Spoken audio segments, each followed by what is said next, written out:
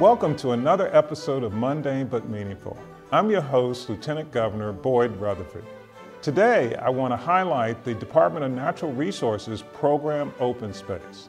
This program helps to preserve Maryland's natural beauty and provide exceptional outdoor recreational opportunities. Most Marylanders live within 15 minutes of an area funded by the program, from our parks, playgrounds, golf courses, and historic sites. But before I explain any further, I'm taking this episode on the road to one of our outdoor areas that was preserved through Program Open Space funding. I'll see you there.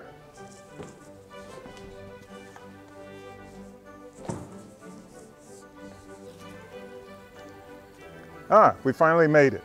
Welcome to Weaverton-Roxbury Rail Trail in Washington County. This trail is part of the South Mountain Recreation Area, a huge complex of important historic and natural sites. Ruins of historic bridges include the Baltimore and Ohio Railroad Bridge over Antietam Creek, and it can be seen along this rail trail, which is still under development. The land was acquired through Program Open Space more than 30 years ago, but we'll get more into that later.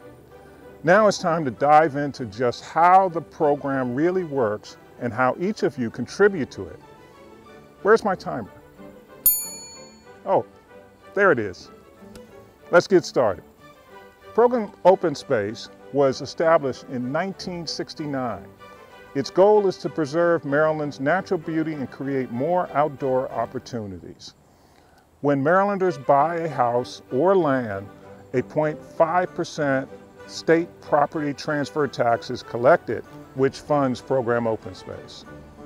This was designed to directly tie development to available funding for open space and recreational facilities. There are two types of Program Open Space funding, stateside and local.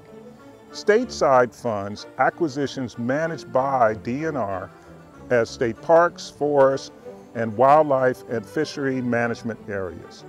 That's where Weaverton-Roxbury comes into the story. Back in 1991, more than $550,000 in stateside funding purchased 178 acres of land that was once the old railroad bed for the Weaverton to Roxbury. There's also Program Open Space Local. This funding provides financial and technical assistance directly to our local regions.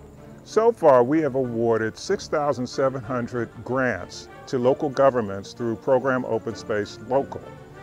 With the support of our land and homeowners, Program Open Space has preserved more than 412,000 acres of open space for state parks and natural resource areas, and more than 49,000 acres in local parks. Time's up. Well, I hope you learned something about why this DNR program is important to our state.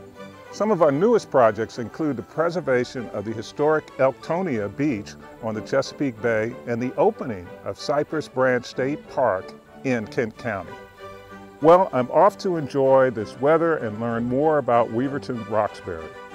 This has been another episode of Mundane but Meaningful. Thank you, and I'll see you next time.